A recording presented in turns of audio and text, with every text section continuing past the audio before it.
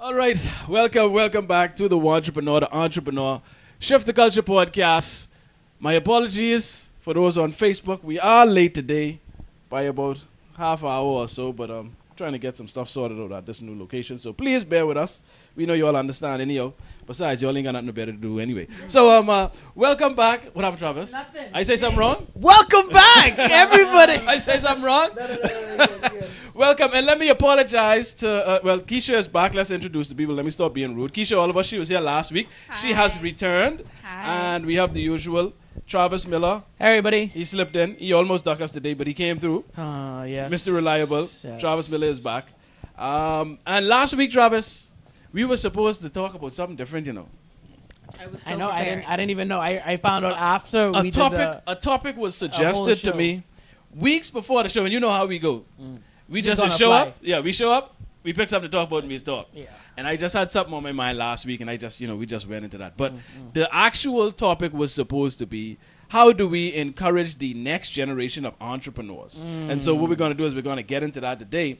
And Keisha, I think she's a person that gets prepared. I think she done do research. She done study. Essay. She's at the Thesis, Yeah, actually. see, she's at the University of the Bahamas, so she can't help herself.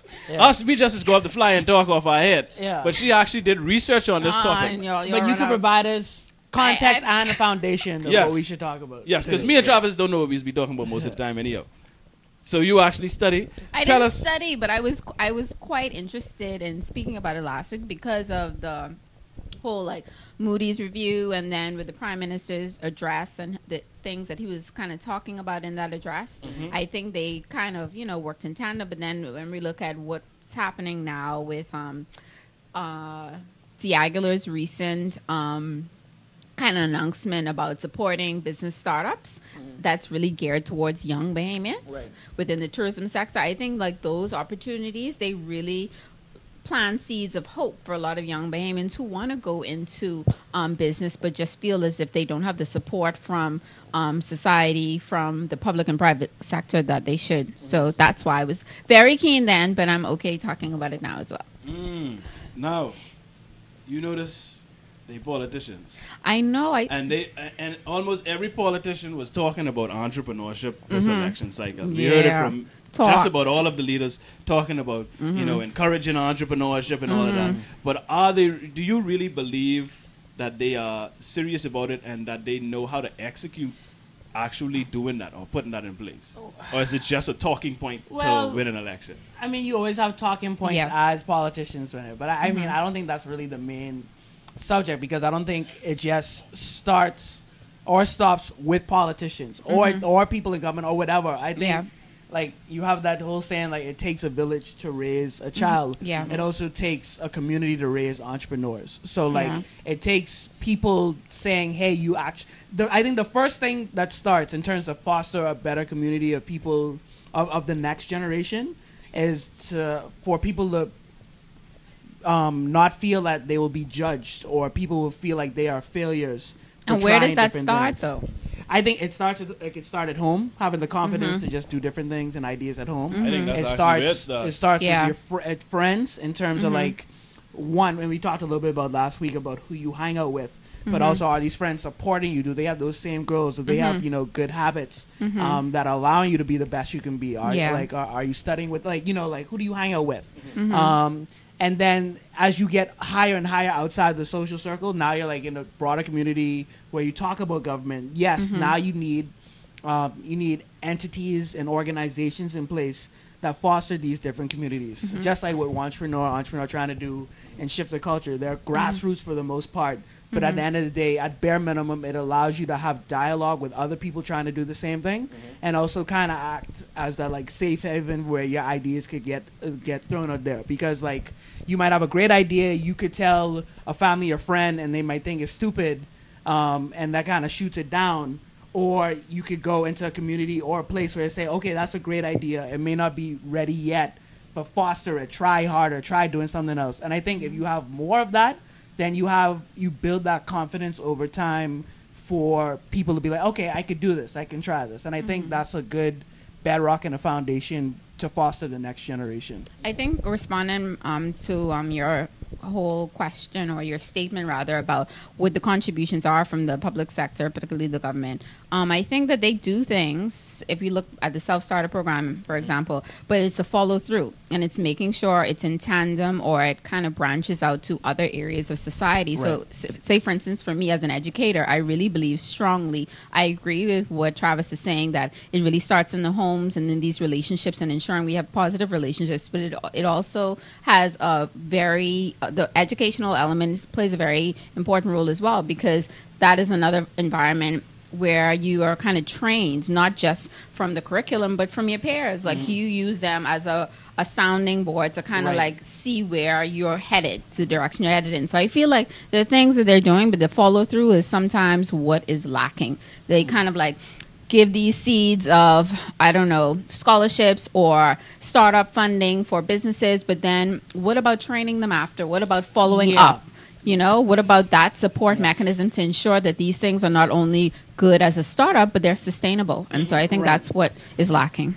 Okay, so what I gather is when we speak of encouraging the next generation of entrepreneurship, we're speaking about the government? Is that...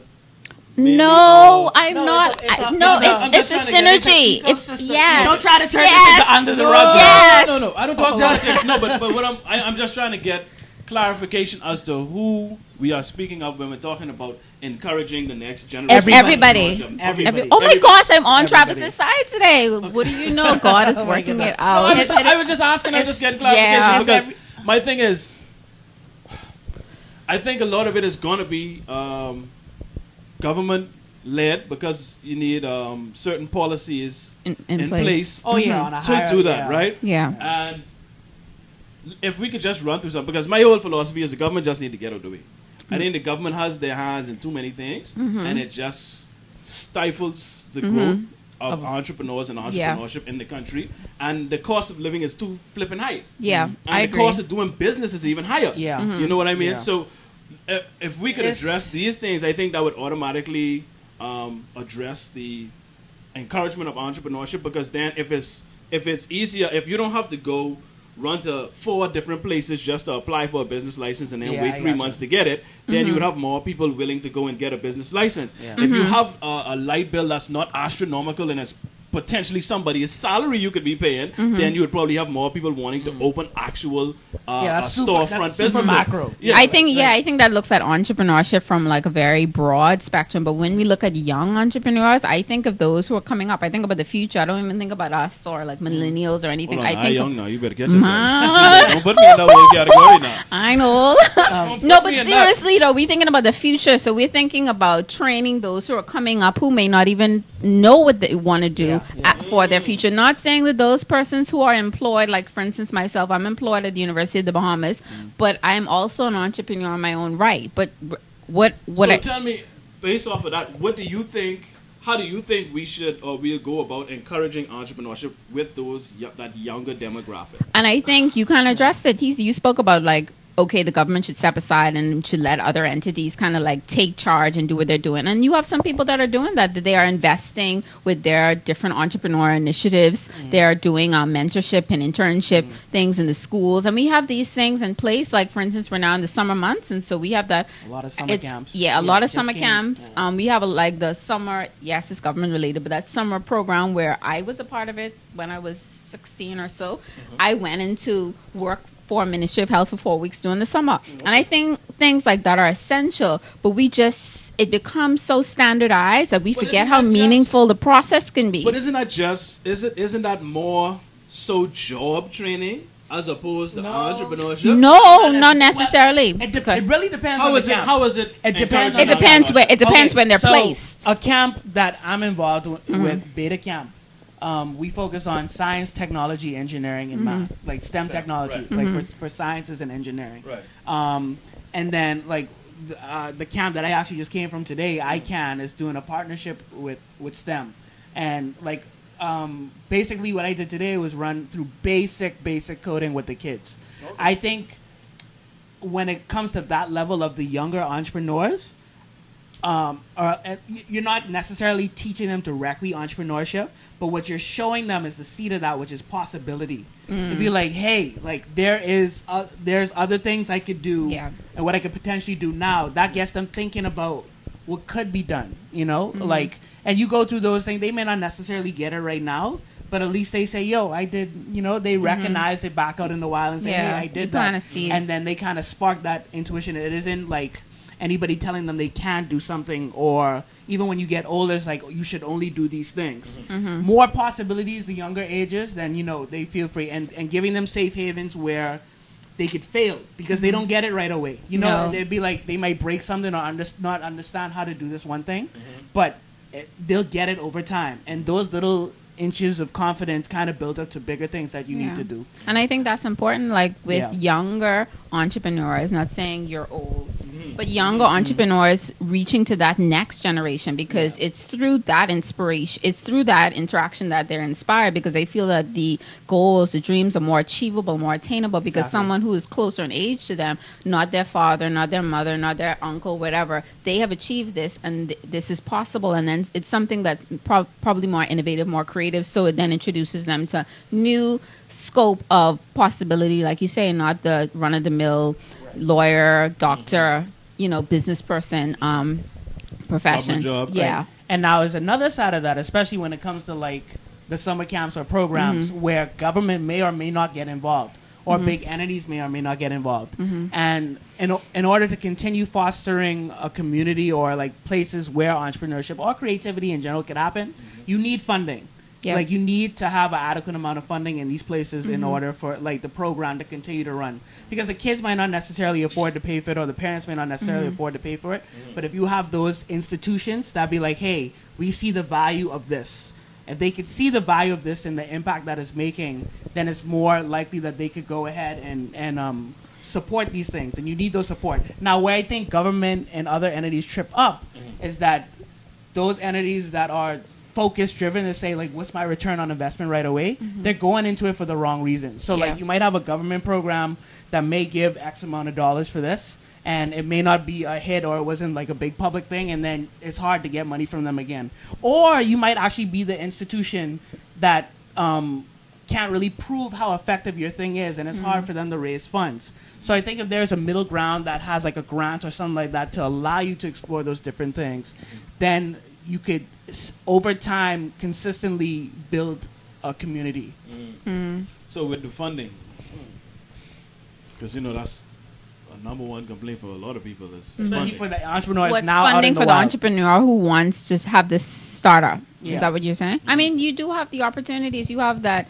I don't want to name companies necessarily, but they have initiatives that you have to compete, or it's based on proposal or grants where you can see, and that should be an important part of their process, so they can know whether what they're proposing is viable or not. Because, you know, oftentimes it's like, man, I know Travis, so I can let him get that grant. And it shouldn't be like that. And that's all a part of building character, I feel personally. One thing I wanted to talk about was like diversification. Like, why aren't we diversifying? Why aren't we empowering not necessarily just entrepreneurial kind of like skills, but why aren't we believing in the young people? I think that. I thought you meant we got too much weave shopping. No, that too. But I mean, why aren't we thinking, like, for instance, me at work, you know, oftentimes being a young lecturer, people often they assume that I'm a student, and then the type of respect that is given to me is just completely that ageism whole thing. Yeah, it's like so you don't get the same amount of respect as your older counterparts. And so when you go into meetings and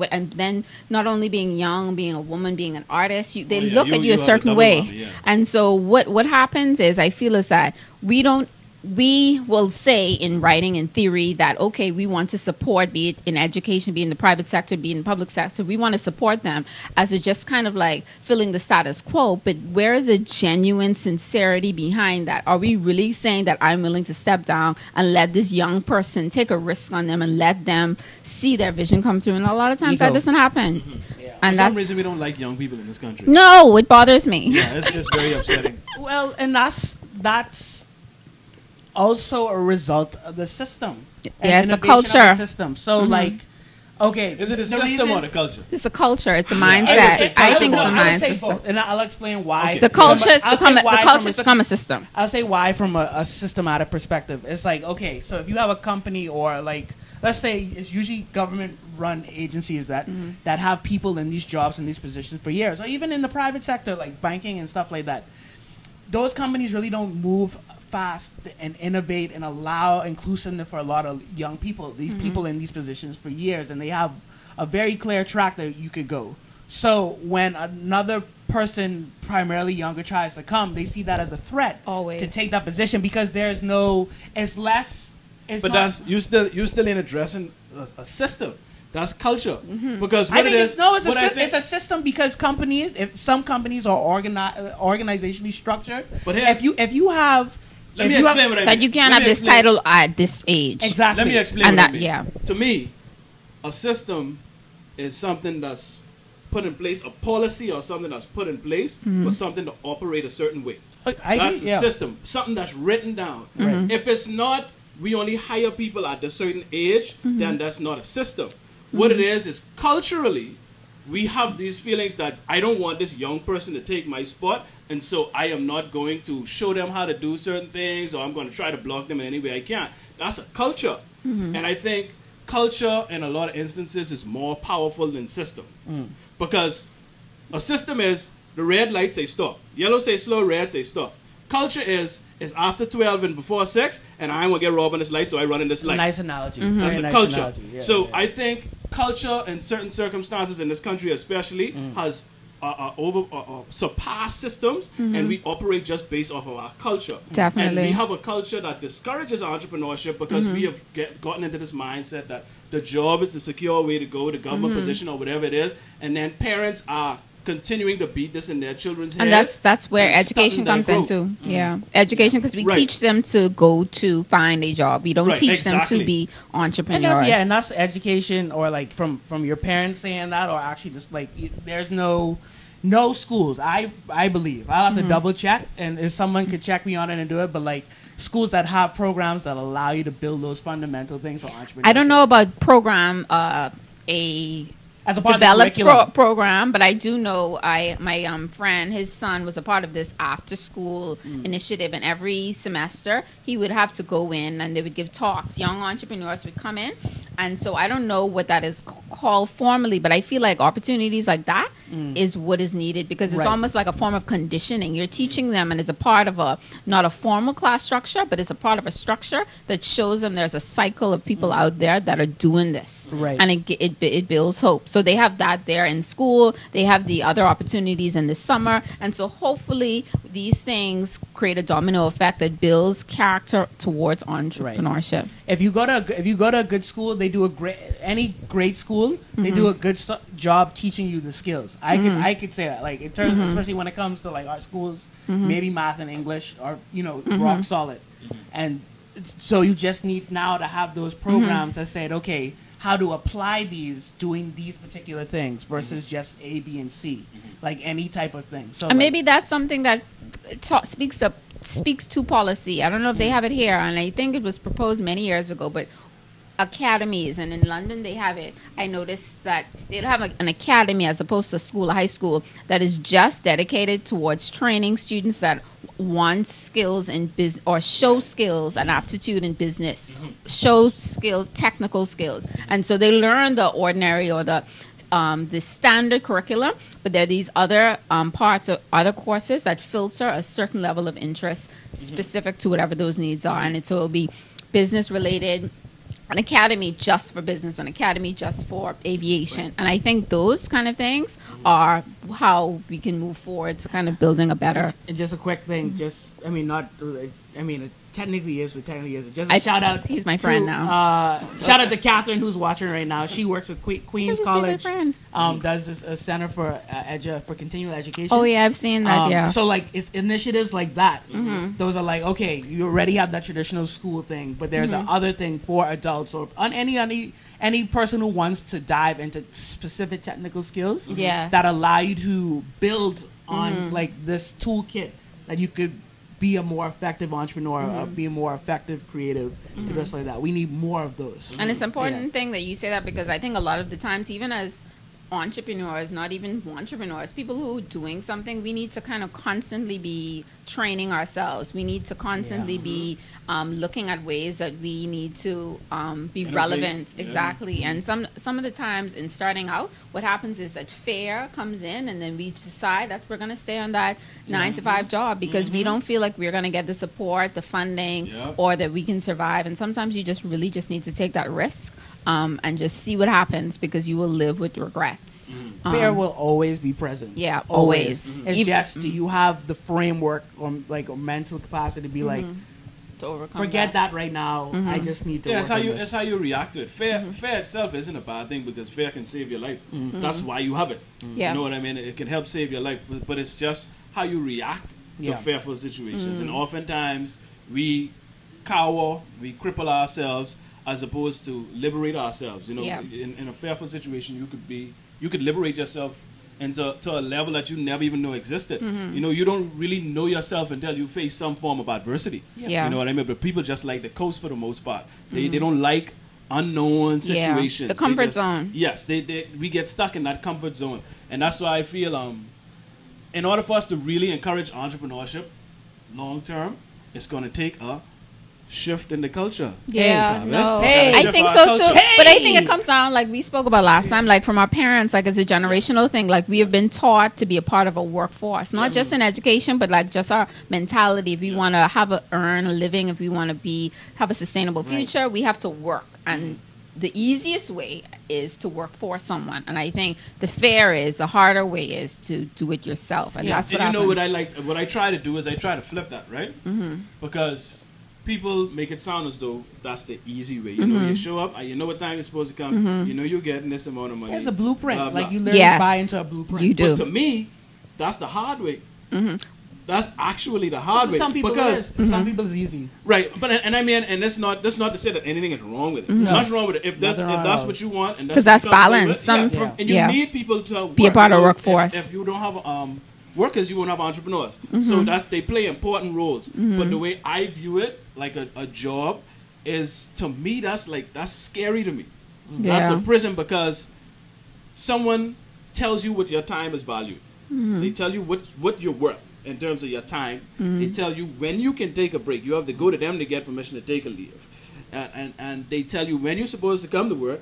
They lay out everything that's supposed to be done for you. Like, to me, I can't deal with that over a long period of time. But then some jobs, that's just the standard, I guess, job. Some jobs are more flexible. Some jobs you just earn a salary and you lay out the blueprint. It all depends. So it is open. I think it's just, as individuals, we have to choose what's our path. And if we want to be an entrepreneur, if we want to be a part of the workforce. And for some of us, we are doing both. Yeah, and that's very important. And know what you want, what you desire out of life, first of all, because not everybody is cut out to be an entrepreneur. And it may be the hot thing now, but that's not for everybody. Yeah, and to really do that, like, it isn't anything technical or difficult that you have to do. Literally just explore options. Try new things. When you're young, research. You provide the options to the kids. Yeah, exactly. When you get older, don't just take what you get for face value or just as is.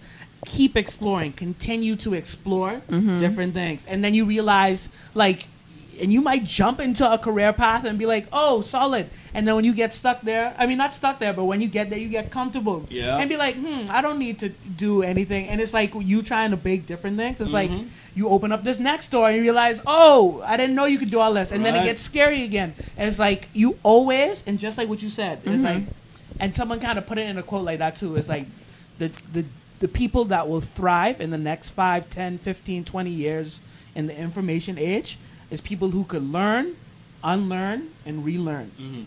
And that always. And that consistent thing. When something becomes obsolete, you gotta adjust. You gotta make the necessary adjustments. You always have to, but you can't do it unless you explore and look at the different opportunities. So, Keisha, now you do the most research at us. He lying. Give us some points that you feel we need to do as a whole, I guess, as a country, to encourage entrepreneurship. Just some quick points that I think for me it's 4 areas, and we spoke about it earlier. For me, the 4 areas can be branched into 2 sections. If we're looking at the individual, we need to look at the individual, approaching them from home and approaching them in educational sector. And then at the broader spectrum of things as groups, we need to look at how the private sector and how the public sector can really contribute. So home, it starts with encouraging young people from their young to, yes, it's okay to pick up that crayon, and it's okay to be creative. It's okay to dance, and you can earn a living from that. In education, teaching the students to be competitive, but also to be innovative and not to just stay within the box. Because we're getting in a zone now where we're doing these participation trophies where everybody must be equal, everybody must be the same. Yeah, it's just too kind of expected. And so those people who could possibly be really creative get pushed into one corner, and maybe that's not really what they were supposed to do because they were misdirected because of the educational system that was then supported by what their parents were saying. And then when they grow into whomever they want to be as adults, we're hoping that the private sector and the public sector can work in hand with providing or writing policies, providing initiatives for funding and follow-ups that will help to foster a sustainable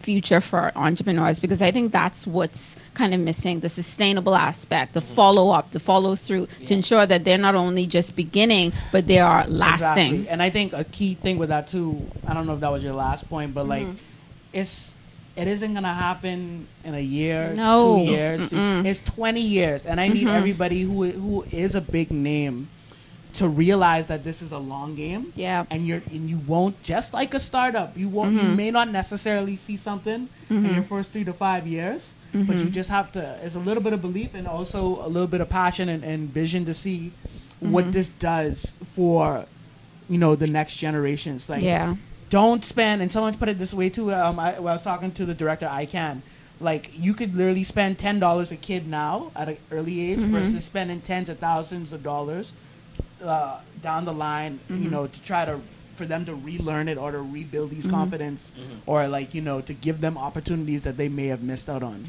Yeah.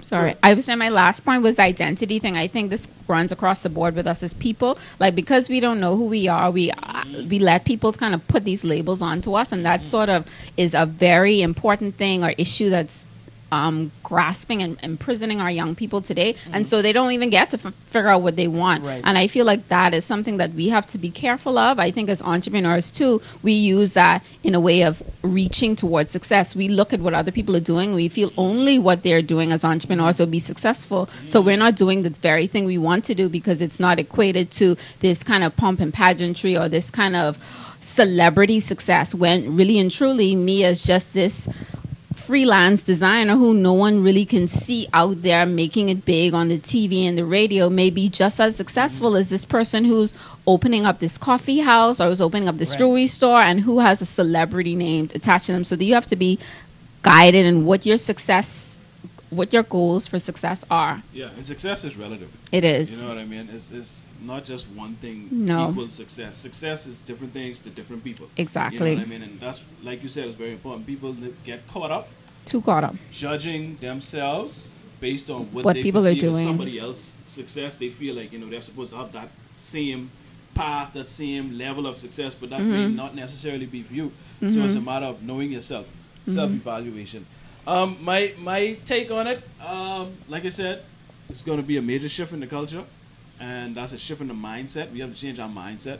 I think many people still have a for lack of a better term, slave mentality. Yep. And they are just passing it on generation to generation. So in order to encourage entrepreneurship for future entrepreneurs, I think it's going to take our generation and the ones after us, when we have our kids, to encourage them more to be themselves and to try different things and to, dabble into different things, to find themselves and find out what it is they actually want to do, and not try to pigeonhole them into certain professions that we feel would be respected by others when they look at our children. So we want to feel like our child is doing something, so we want to push them into a certain profession. We need to stop doing that and encourage our kids to do more and encourage them just build their self-esteem. Yeah, build take their risks. confidence. Yeah. You know what I mean? And we need build our children. And then again, with the educational system, I think we need to change the way. I think the whole thing needs to be uprooted, because what happens is no disrespect to teachers out there. No, it's not, and it's not the teachers' fault, because they don't set. It's the system. Yeah, they have not put the system in place. They just come into the system and do what they're told. Upgrading the system, right? Making it relevant. So what we need to do is prepare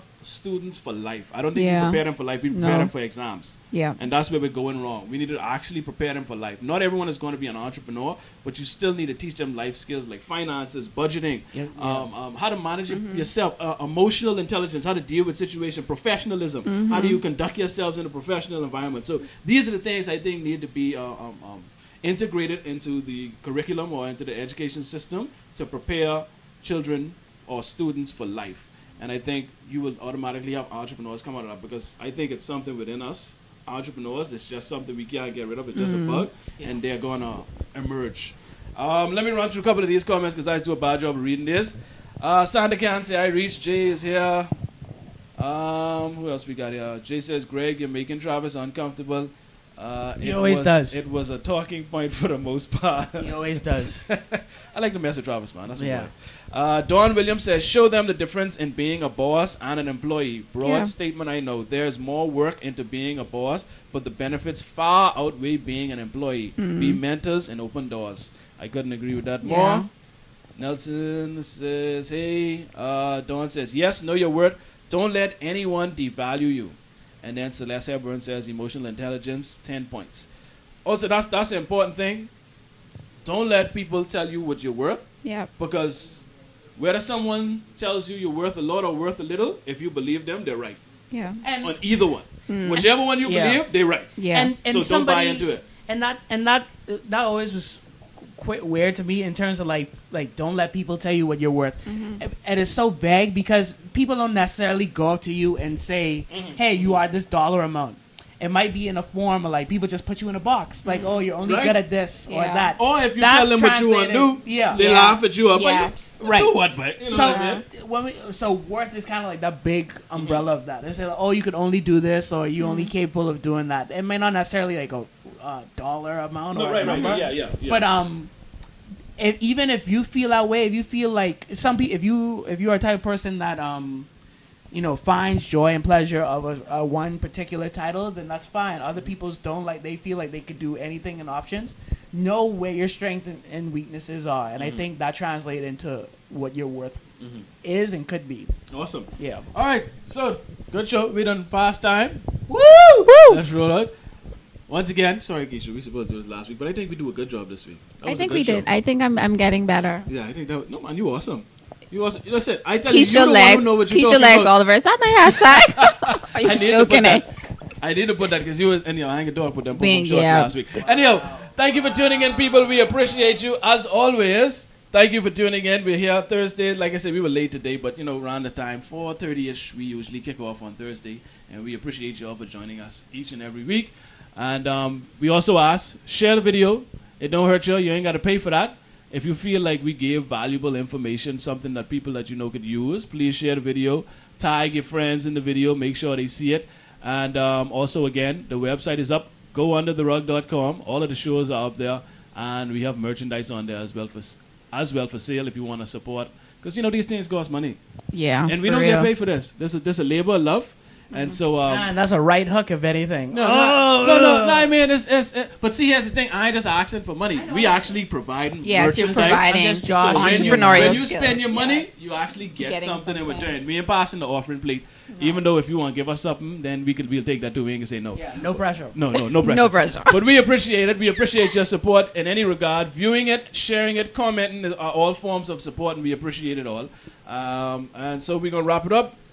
And you know what we finish with? Losers make excuses. Winners make adjustments. Thank you once again. Peace. Peace.